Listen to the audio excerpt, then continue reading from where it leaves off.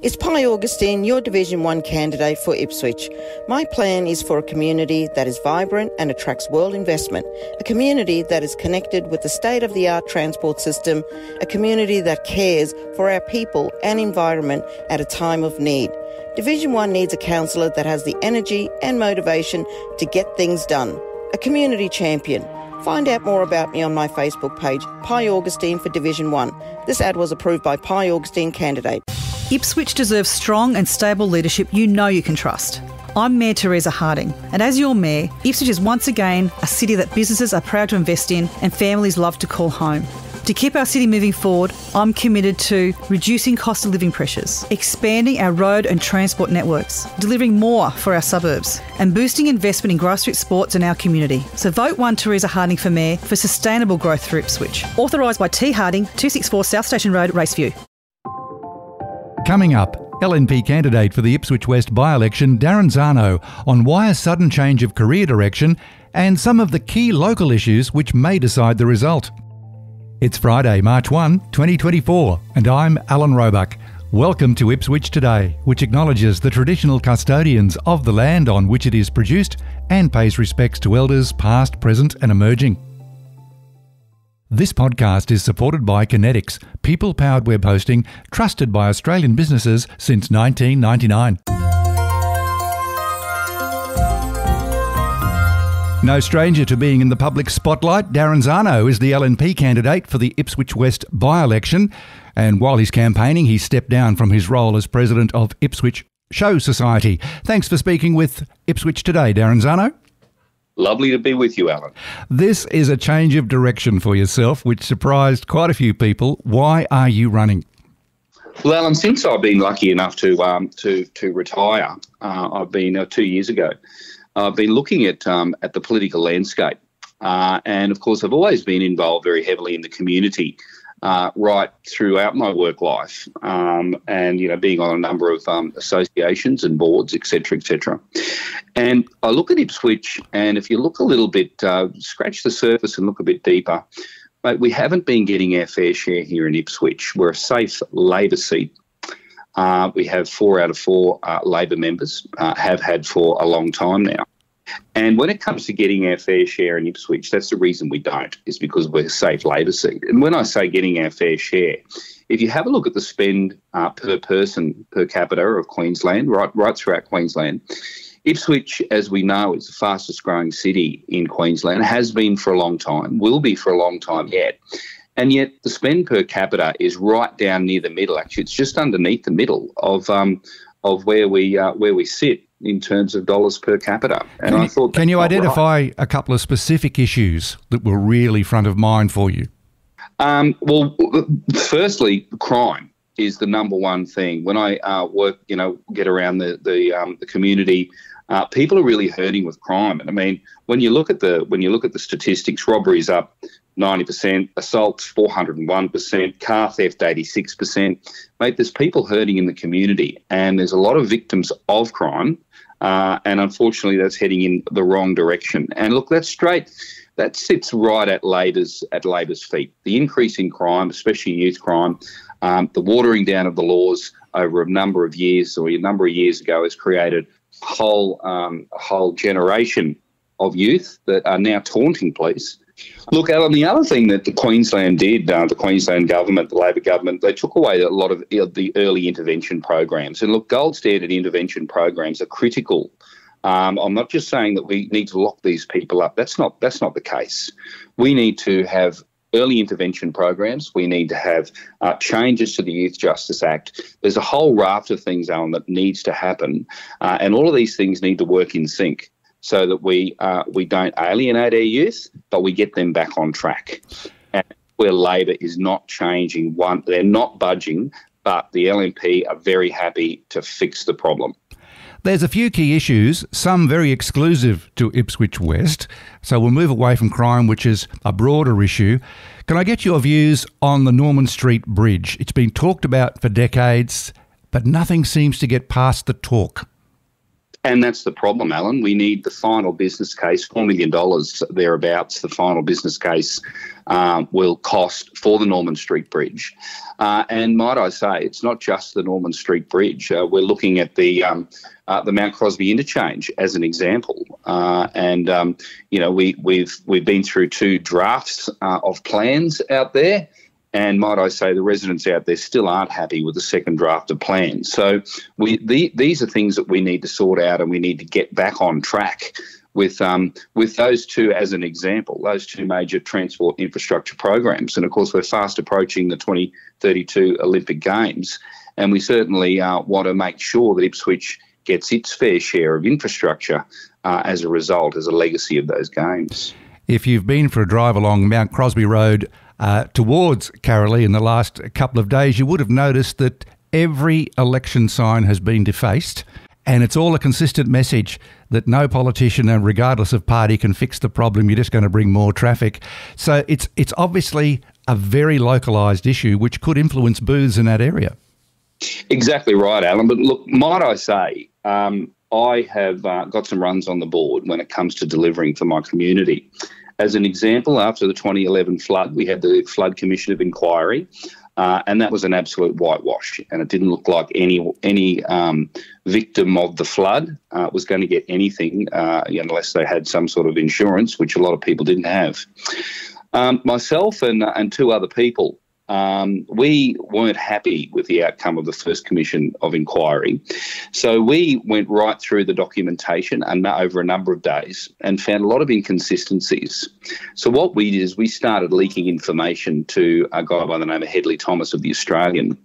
And if you remember back in those days, after a period of about 2 months, we were able to get enough information into the media to force the state government, the state Labor government, to reopen the Commission of Inquiry and to have a second go at it, of which the end result, only recently, the last couple of years, has been a $550 million payout to flood victims. So had the 3 of us not done that, probably nothing would have happened. So that's sort of something that I'm quite proud of, because, Ipswich is the 7th most flooded city in Queensland. And there was a lot of people that have been hurting because of that, and at least we were able to deliver something. And secondly, might I say, through, being involved in the Show Society for nearly 40 years now, and being president for the last 3, vice president before then, I've been the one that has certainly pushed to get funding from the federal government in particular, so that we can have better facilities should we have an emergency and a need for a disaster, since 2011. And since then, we actually have opened the showgrounds 7 times as either a refuge centre or an emergency evacuation centre. And look, I've been successful in getting $14.4 million as an investment into the showground. So having said that, Alan, I've sort of always thought, well, if I can do that from outside of being a politician, I wonder what I could do being a politician. Well, here's one for you. The Bremer River westbound bridge. We're all fairly familiar now that it's got a bit of a problem. I feel there's a crisis looming here. If this bridge is closed for an extended period, there's been a lot of talk behind the scenes. Do they build another bridge? Do they fix this one? What do you know about the current state of the older bridge?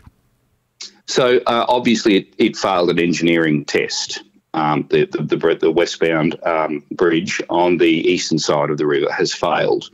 And I do know that there is a lot of, and look, it's going to be fixed. How long and how much it's going to cost, we don't know. How long it may be out of service, we still don't know. But that's something to watch because it just concerns me that there's a number of bridges throughout Ipswich West and even throughout Queensland that could be in the same boat. I wrote a column in local Ipswich News reviving the idea of an Ipswich Performing Arts Centre, a major centre, much larger than the Civic Centre is now. I've had some interesting feedback from people who would love to see that happen. If elected, will you be advocating for state funding? Well, I've, as part of my role at the showgrounds, we've actually got shovel-ready, fully approved, a convention and exhibition centre for the showgrounds, around $180 million Convention and Exhibition Centre.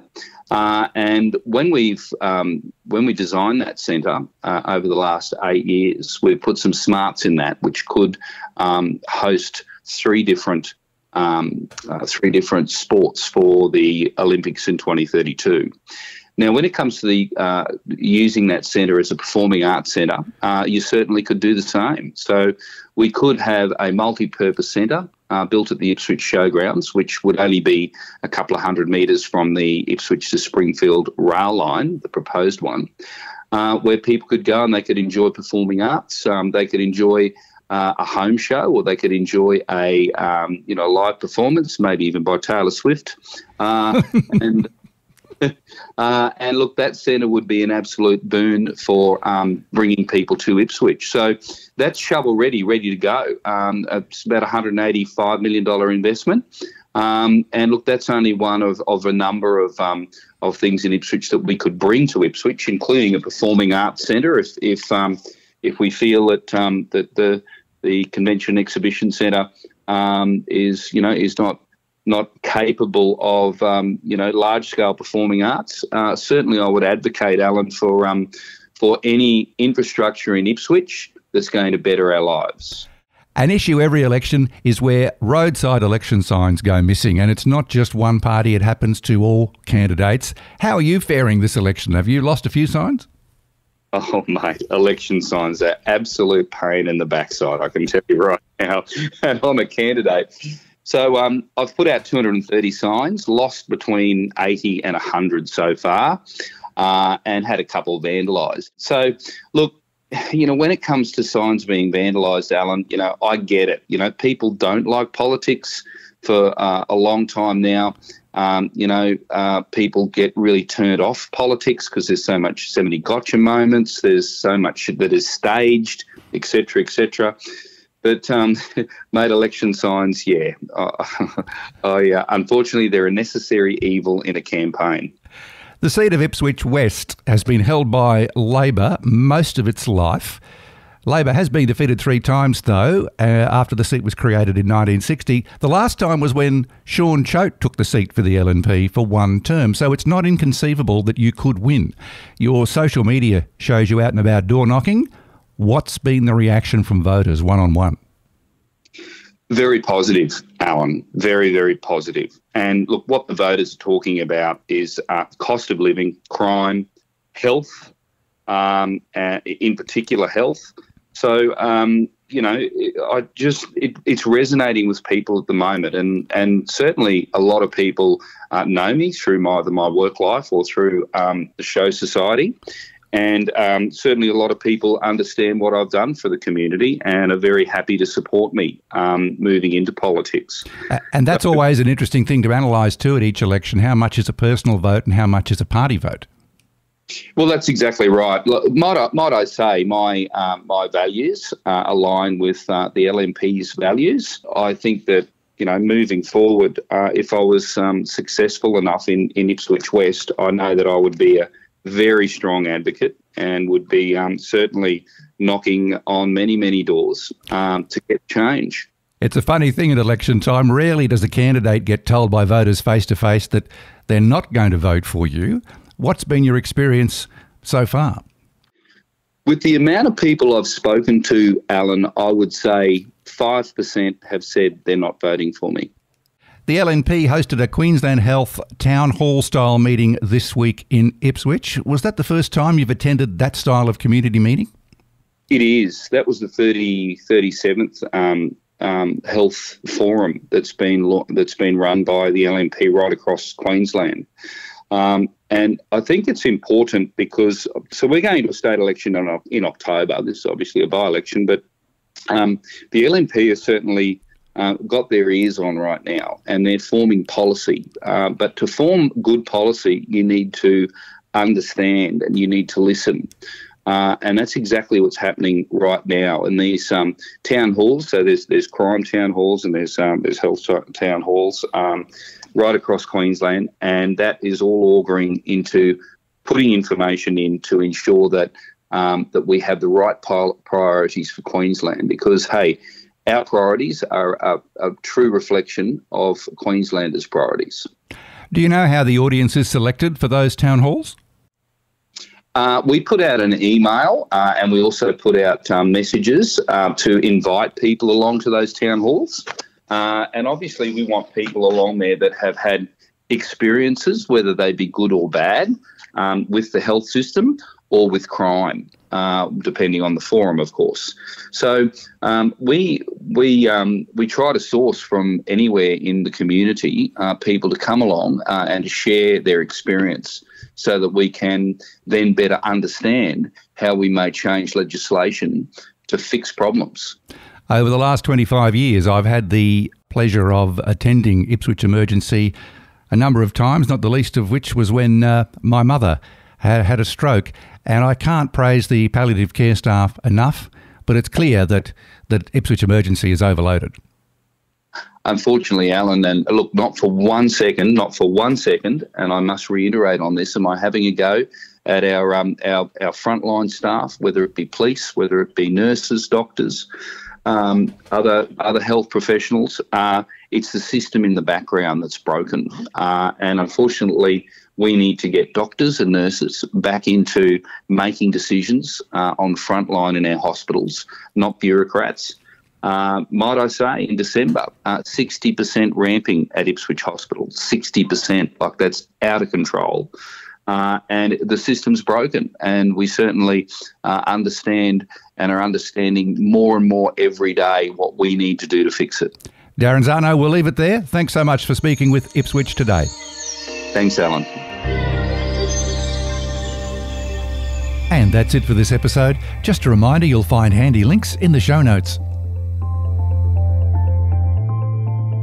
Ipswich Today is supported by Kinetics, people-powered web hosting trusted by Australian businesses since 1999.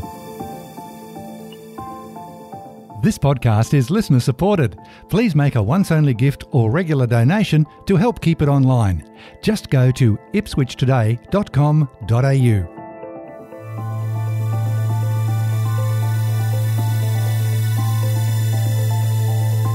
Follow and stream this podcast from your favourite app, including iHeartRadio, or play Ipswich Today on smart speakers.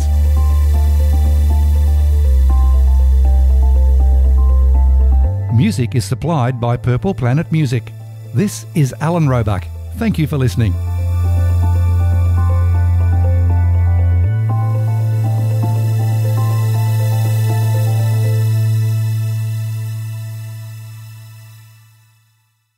From legendary locals we all know to people you should get to know. Follow Ipswich Today on your favourite app and never miss an episode. Or go to ipswichtoday.com.au.